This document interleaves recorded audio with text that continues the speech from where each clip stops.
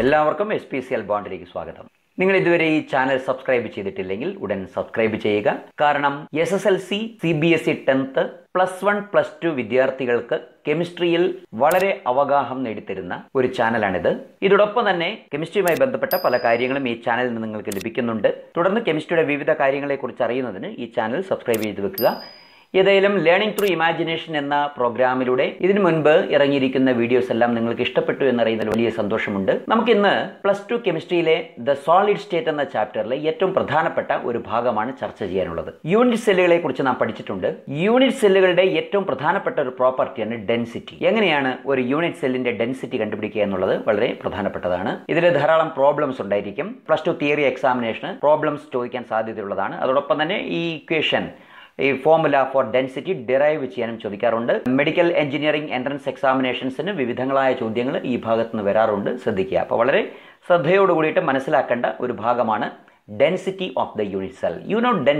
Density is equal to mass by volume. അത് സോളിഡിന്റെ ആയാലും ലിക്വിഡിന്റെ ആയാലും ഗ്യാസിന്റെ ആയാലും density is equal to mass by volume. Okay, ഈ ഡെൻസിറ്റി കാൽക്കുലേഷനുമായി ബന്ധപ്പെട്ട ചില കാര്യങ്ങൾ പറയാൻ ശ്രദ്ധിച്ചിരിക്കുക. From unit cell dimensions volume of the unit cell can be calculated. എങ്ങനെയായിരിക്കും? എ അറിയാം. What is A? Edge length. Edge length അറിയാമെങ്കിൽ ഒരു ക്യൂബിന്റെ വോളിയം എത്രയായിരിക്കും? എ ക്യൂബ് ആയിരിക്കും. So volume can be determined. Once we are getting the unit cell dimensions, we can variously determine the volume of the unit cell. And at the same time, if density is known, density അറിയാമെങ്കിൽ, സാന്ദ്രത അറിയാമെങ്കിൽ, mass of the atom in the unit cell can be calculated, provided volume is known. Volume നമുക്കറിയാം, നേരത്തെ നമ്മൾ കണ്ടെത്തിയ പോലെ volume കണ്ടെത്താം. Density തന്നിട്ടുണ്ടെങ്കിൽ നമുക്ക് എന്ത് കണ്ടുപിടിക്കാം? Mass of the atom in the unit cell can be determined. Okay, അതുപോലെ mass of A single atom, ഒറ്റ പാർട്ടിക്കിളിൻ്റെ, can be determined. Then Avogadro constant can be determined. So Avogadro constant അടക്കം കണ്ടുപിടിക്കാൻ കഴിയുന്ന അവഗാഡ്രോ നമ്പർ 6.022 × 10⁻23 അവഗാഡ്രോ നമ്പർ അടക്കം കണ്ടുപിടിക്കാൻ കഴിയുന്ന നല്ല interesting ആയിരിക്കുന്ന കാൽക്കുലേഷൻസ് ആണ് സോളിഡ് സ്റ്റേറ്റിൻ്റെ ഈ ഭാഗത്തുള്ളത്. അപ്പം നമുക്ക് ഇതിൽ ഏത് വേണമെങ്കിലും ചോദിക്കാം. കാരണം ഇതിലെ വേരിയബിൾസ് ഏതൊക്കെയാണോ, ഇതിൽ തന്നിരിക്കുന്ന ഡേറ്റ ഏതാണോ അതിൽ നിന്ന് തരാത്ത ഡേറ്റ കണ്ടുപിടിക്കാൻ ചോദിക്കും. അതുകൊണ്ട് വളരെ ഇമ്പോർട്ടൻ്റ് ആണ് ഈ ഡെറിവേഷൻ. അതോടൊപ്പം തന്നെ അതിലെ പ്രോബ്ലംസ് നന്നായിട്ട് പഠിച്ചു വയ്ക്കുക. ശ്രദ്ധിക്കുക. If A is the edge length, നേരത്തെ നമ്മൾ സൂചിപ്പിച്ചു, if A is the edge length of A unit cell of A cubic crystal, volume of A unit cell is equal to dash. Can you think about that? It's very simple. Volume of the unit cell is equal to A cube. Okay, normally the edge length is given in picometer. So picometer എന്ന് പറഞ്ഞാൽ എത്രയാണ്? 10⁻⁻10 centimetre ആണ്.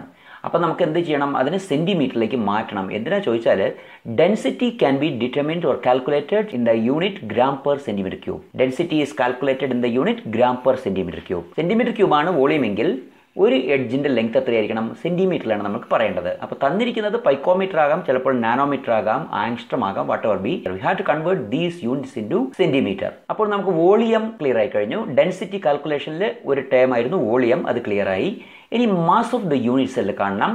എങ്ങനെയാണ് ഒരു unit സെല്ലിൻ്റെ mass കാണുക? Unit സെല്ലിൽ എന്തുണ്ട്? പാർട്ടിക്കിൾസ് ഉണ്ട് അല്ലേ? അതിൽ ഒരു പാർട്ടിക്കിൾ, അത് ആറ്റം ആണെങ്കിൽ ആറ്റം, അയോൺ ആണെങ്കിൽ അയോൺ, വാട്ട് എവർ ബി, നമ്മളിവിടെ ആറ്റമായിട്ട് എടുക്കുന്നു. അതിൽ ഒരു ആറ്റത്തിൻ്റെ മാസിനെ എത്ര പാർട്ടിക്കിൾസ് ഉണ്ടോ അതുകൊണ്ട് മൾട്ടിപ്ലൈ ചെയ്യുക. So number of atoms in the unit cell into mass of each atom. ഒരു ആറ്റത്തിൻ്റെ മാസിനെ എത്ര പാർട്ടിക്കിൾസ് ഉണ്ടോ ആ എണ്ണം കൊണ്ട് മൾട്ടിപ്ലൈ ചെയ്യുക. ഇവിടെ ഇസഡ് എന്ന് പറയുന്നത് number of atoms in the unit സെല്ലാണ്.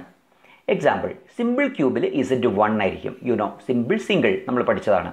അതുപോലെ BCCയിൽ Z എന്ന് പറഞ്ഞാൽ 2 ആയിരിക്കും. By BCC by എന്നോർത്തിരിക്കുക. BCC by എന്നോർത്തിരിക്കുക. അടുത്തത് FCCയിൽ FF എന്നോർത്തിരിക്കുക. Z-ന്റെ വാല്യൂ എത്രയായിരിക്കും? 4 ആയിരിക്കും. ദാറ്റ് മീൻസ് യൂണിറ്റ് സെല്ലിൻ്റെ നേച്ചർ മാറുന്നതിനനുസരിച്ച് Z-ന്റെ വാല്യൂ മാറിയിരിക്കും. ഇനി സ്മോൾ m എന്ന് പറഞ്ഞാൽ എന്താണ്? ഒരു ആറ്റത്തിൻ്റെ മാസ്സാണ്. ഒരു ആറ്റത്തിൻ്റെ മാസ് എങ്ങനെ കണ്ടുപിടിക്കാം? നമുക്ക് സാധാരണ കിട്ടുന്നത് മോളാർ മാസ്സാണ്. ഗ്രാമിൽ നാം പറയുന്നത് മോളാർ മാസ്സാണ്. ഒരു എക്സാമ്പിൾ പറഞ്ഞാൽ 12 ഗ്രാം കാർബൺ. 12 ഗ്രാം കാർബൺ എന്ന് പറയുന്നത് അവഗാഡ്രോ നമ്പർ ഓഫ് കാർബൺ ആറ്റങ്ങളുടെ മാസാണ്. അപ്പോൾ ഒരു ആറ്റത്തിന്റെ മാസ് എത്രയായിരിക്കും? Is very very very small. എങ്ങനെ കണ്ടുപിടിക്കും? 12 അവഗാഡ്രോ നമ്പർ അല്ലേ? അപ്പോൾ ഇവിടെ മോളാർ മാസ് ആണ് ഈ ഗ്രാമിൽ എക്സ്പ്രസ് ചെയ്ത് നമുക്ക് കിട്ടിയിരിക്കുന്നത്. അതാണ് ക്യാപിറ്റൽ M എന്ന് വിചാരിക്കുക.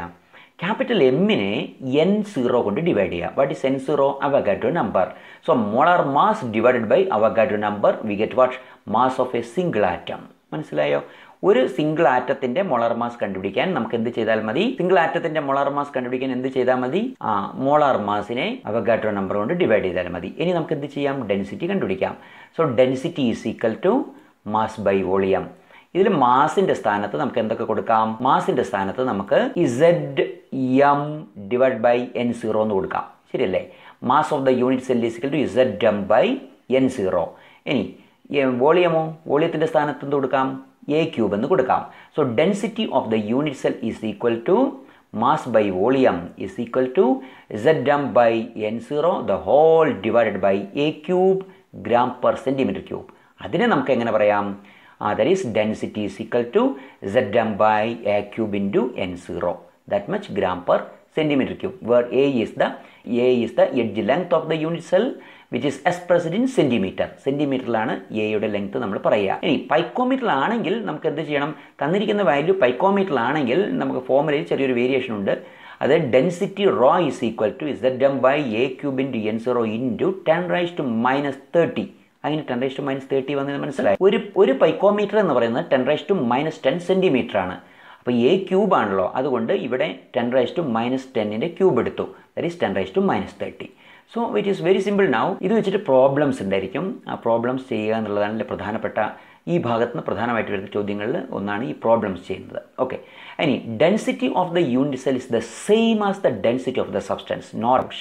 ഏത് സബ്സ്റ്റൻസിന്റെ യൂണിറ്റ് സെല്ലിന്റെ ഡെൻസിറ്റി ആണോ നാം കാൽക്കുലേറ്റ് ചെയ്യുന്നത്, അതേ ഡെൻസിറ്റി ആയിരിക്കും ആ സബ്സ്റ്റൻസിന്റെ ടോട്ടൽ ഡെൻസിറ്റി. ഓക്കെ, ശരി, നമുക്കൊരു ക്വസ്റ്റ്യൻ നോക്കാം. ഒരു പ്രോബ്ലം ചെയ്യാം. An element has a BCC structure with a cell edge of 288 pm. The density of the element is 7.2 gram per centimeter cube. How many atoms are present in 208 gram of the element? Question നന്നായിട്ട് വായിച്ചു നോക്കുക. എന്നിട്ട് തന്നിരിക്കുന്ന ഡേറ്റയൊക്കെ ഒന്ന് എഴുതി വെക്കുക. ഒരു സൈഡിൽ വലതു ഭാഗത്ത് റൈറ്റ് സൈഡിൽ താഴെ ഒരു വര ഇട്ടിട്ട് ആ വരയ്ക്കുള്ളിൽ ആ വരയുടെ അപ്പുറം എഴുതുക എന്തൊക്കെ ഡേറ്റ തന്നെന്ന് എഴുതാം. നോക്കൂ, സെൽ എഡ്ജ് തന്നിട്ടുണ്ട്. Cell എഡ്ജിന്റെ length എത്രയാണത്? 288 pm അല്ലേ? അപ്പോൾ അതിനെ നമുക്ക് സെന്റിമീറ്ററിലേക്ക് കൺവേർട്ട് ചെയ്യാം. That is 288 pm. Cell edge തന്നിട്ടുണ്ട്. എത്രയാണത്? 288 pm. That is A. അങ്ങനെയാണെങ്കിൽ volume of the unit cell എന്തായിരിക്കും? A ക്യൂബ് ആയിരിക്കും. അതായത് 288 pmന്റെ cube, that is 288 pm cube, that is equal to 288 into 10⁻⁻10 centimeter the whole cube, because 1 picometer is equal to 10⁻⁻10 centimeter. ഒരു picometre എന്ന് പറയുന്നത് 10⁻⁻10 centimetre ആണ്. ഇത് ചെയ്യുമ്പോൾ എത്ര കിട്ടിയത്? 2.39 into 10⁻23 centimeter cube. So you got volume now. ഇപ്പോൾ നമുക്ക് എന്ത് കിട്ടി? വോളിയം കിട്ടിക്കഴിഞ്ഞു. ഇനി എന്താ വേണ്ടത്? Number of unit cell in this volume. എത്ര യൂണിറ്റ് സെൽസ് ഈ വോളിയത്തിലുണ്ടെന്ന് കണ്ടെത്തണം. ഡെൻസിറ്റി ഓഫ് ദ എലമെന്റ് തന്നിട്ടുണ്ട്. How many atoms are present in 208 gram of the element എന്നാണ് ക്വസ്റ്റ്യൻ. ഇപ്പോൾ വോളിയം കിട്ടിക്കഴിഞ്ഞു. മാസ് എത്രയാണ് തന്നിരിക്കുന്നത്? മാസ് 208 gram ആണ് അല്ലേ? അപ്പോൾ volume is equal to mass by density. You know, ഡെൻസിറ്റിയും തന്നിട്ടുണ്ട്, മാസും തന്നിട്ടുണ്ട്. 208 gram ഓഫ് ദ എലമെന്റിന്റെ വോളിയം എത്രയായിരിക്കും? നമ്മൾ കണ്ടുപിടിച്ചിരിക്കുന്നത് ക്യൂബിന്റെ വോളിയമാണ്. ദാറ്റ് മീൻസ് യൂണിറ്റ് സെല്ലിന്റെ വോളിയമാണ് നമ്മൾ കണ്ടുപിടിച്ച് വെച്ചിരിക്കുന്നത്. പക്ഷേ 208 gram ഓഫ് ദ എലമെന്റിന്റെ വോളിയം എത്രയായിരിക്കും എന്നാണ് കാണാൻ പോകുന്നത്. That is mass by density. Mass എത്രയാണ്? 208 gram ആണ് തന്നിട്ടുണ്ട് ക്വസ്റ്റ്യനിൽ. പിന്നെ ഡെൻസിറ്റിയും തന്നിട്ടുണ്ട്. എത്രയാണത്? 7.2 gram per centimeter cube. ഇത് സോൾവ് ചെയ്തപ്പോൾ എത്ര കിട്ടിയത് നമുക്ക്? 28.88 സെന്റിമീറ്റർ ക്യൂബ് ആണ് പാർട്ടിക്കിൾസിന്റെ വോളിയം കിട്ടിയത് അല്ലേ? ഇനി നമ്മളോട് എന്താ ചോദിച്ചത്? How many atoms are present in 208 gram of the element. 208 gram എലമെന്റിൽ എത്ര ആറ്റംസ് ഉണ്ടെന്നാണ് ക്വസ്റ്റ്യൻ. അതുകൊണ്ട് number of unit cells in this volume is equal to എത്ര വരും? Total volume of the particles എത്രയാണ്? പാർട്ടിക്കിൾസിന്റെ വോളിയം എത്രയാണ് മൊത്തത്തിൽ? 28.88 സെന്റിമീറ്റർ ക്യൂബ്. യൂണിറ്റ് സെല്ലിന്റെ volume എത്രയാണ്? 2.39 into 10⁻⁻23 centimeter cube per unit cell അല്ലേ? അതുകൊണ്ട് number of unit cells in this volume is equal to 28.88 centimeter cube the whole divided by 2.39 into 10⁻⁻23 centimeter cube. എത്ര കിട്ടുക? എത്ര കിട്ടി? 12.08 into 10⁻23 യൂണിറ്റ് സെൽസ്. മനസ്സിലായോ? ഒന്നുകൂടി, നമ്മൾ ആദ്യം എന്താ കണ്ടുപിടിച്ചത്? Volume of the unit cell കണ്ടുപിടിച്ചു. അതിന് എഡ്ജ് ലെങ്ത് തന്നിരുന്നു, അതിൽ നിന്ന് volume of the unit cell കണ്ടുപിടിച്ചു. പിന്നെ വോളിയം ഓഫ് 208 ഗ്രാം എലമെൻറ്റ് കണ്ടുപിടിക്കാൻ വേണ്ടിയിട്ട് മാസ് ബൈ ഡെൻസിറ്റി എന്ന ഫോമുല ഉപയോഗിച്ചു. അപ്പോൾ വോളിയം ഓഫ് 208 ഗ്രാം എലമെൻറ്റ് കിട്ടി. ഇനി number of unit cells in this volume, number of elements in this volume കാണാൻ വേണ്ടി 208 ഗ്രാം എലമെൻറ്റിൻ്റെ വോളിയത്തിനെ ഒരു യൂണിറ്റ് സെല്ലിൻ്റെ വോളിയം കൊണ്ട് ഡിവൈഡ് ചെയ്തു. അപ്പോൾ നമുക്ക് എത്ര യൂണിറ്റ് സെൽസ് കിട്ടി? 12.08 × 10⁻23 യൂണിറ്റ് സെൽസ് കിട്ടി. ഇനി നമുക്കറിയാം ഇത് BCC സ്ട്രക്ചർ ആണെന്ന് ക്വസ്റ്റ്യനിൽ പറഞ്ഞിട്ടുണ്ട്. BCC സ്ട്രക്ചർ ആണെങ്കിൽ, BCC യൂണിറ്റ് സെൽ ആണെങ്കിൽ BCC യൂണിറ്റ് സെല്ലിൽ എത്ര ആറ്റംസ് ഉണ്ടായിരിക്കും, അല്ല എത്ര പാർട്ടിക്കിൾസ് ഉണ്ടായിരിക്കും? 2 പാർട്ടിക്കിൾസ് ഉണ്ടാവുക. Therefore the total number of atoms in 208 gram is equal to, എങ്ങനെ കണ്ടുപിടിക്കും? ആകെ നമ്പർ ഓഫ് ആറ്റംസ്, ഈ ടോട്ടൽ നമ്പർ ഓഫ് ആറ്റംസ് എങ്ങനെ കണ്ടുപിടിക്കും? 208 ഗ്രാമിൽ നമ്പർ ഓഫ് യൂണിറ്റ് സെൽസ് എത്രയാണ്? 12.08 × 10⁻23. അങ്ങനെയാണെങ്കിൽ ഒരു യൂണിറ്റ് സെല്ലിൽ എത്ര പാർട്ടിക്കിൾസ് ഉണ്ട്? 2 പാർട്ടിക്കിൾസ് ഉണ്ട്. അപ്പോൾ ടോട്ടൽ നമ്പർ ഓഫ് പാർട്ടിക്കിൾസ് എങ്ങനെ കണ്ടുപിടിക്കും? 2 × 12.08 × 10⁻23. That is equal to 24.16 × 10⁻23 atoms ആണ് മൊത്തത്തിൽ ഈ 208 ഗ്രാം ഓഫ് ദി എലമെൻറ്റിൽ ഉണ്ടാവുക. ക്ലിയർ ആയല്ലോ? അപ്പോൾ 208 ഗ്രാം എലമെൻറ്റ് തന്നു, അതിൻ്റെ വോളിയം കണ്ടെത്തി. എങ്ങനെ? മാസ് ബൈ ഡെൻസിറ്റി എന്ന ഫോമുല ഉപയോഗിച്ചു. പിന്നെ യൂണിറ്റ് സെല്ലിൻ്റെ വോളിയം നമ്മൾ കണ്ടെത്തി, അല്ലേ? 208 ഗ്രാം എലമെൻറ്റിൽ എത്ര യൂണിറ്റ് സെൽസ് ഉണ്ടെന്ന് കണ്ടെത്താൻ പോവുകയാണ്. അതിനെന്ത് ചെയ്തു?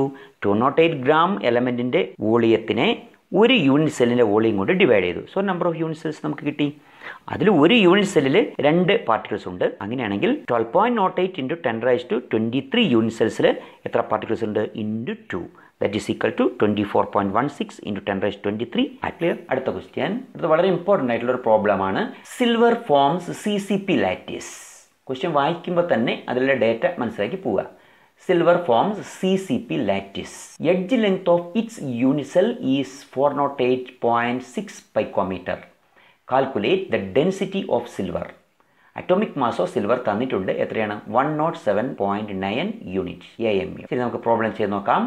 For a CCP lattice, number of silver atoms per unit cell, that is Z, is equal to 4. നമുക്കറിയാം CCP means FCC. Edge length of the unit cell എത്രയാണ്? A is equal to 408.6 picometer. 408.6 picometer. അത് എത്ര metre ആയിരിക്കും?